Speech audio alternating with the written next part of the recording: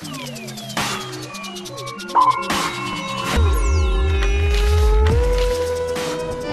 1951, HMM 262 has supported Marines around the world. The main helicopter of the squadron is the CH-46 Echo Sea Knight.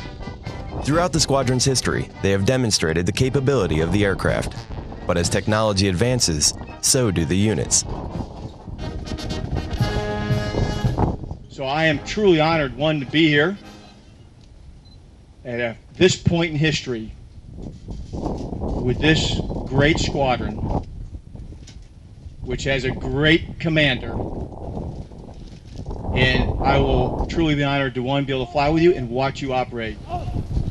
At this ceremony, Marine Medium Helicopter Squadron 262 was officially redesignated as Marine Medium Tilt Rotor Squadron 262, with the MV-22 Osprey taking the place of the historic Sea Knight.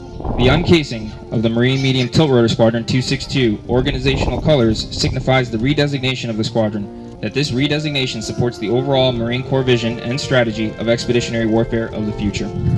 The mission of EMM 262 is to support the Marine Air Ground Task Force by providing tactical mobility and logistical support to the MAGTAF day or night in all weather conditions. The Sea Knight was a vital part of Marine Corps aviation history, and closing this chapter is leading the way for a bigger and faster aircraft to support the needs of the Marine Corps. Marine Corporal Michael Lopez, Marine Corps Air Station Futenma, Japan.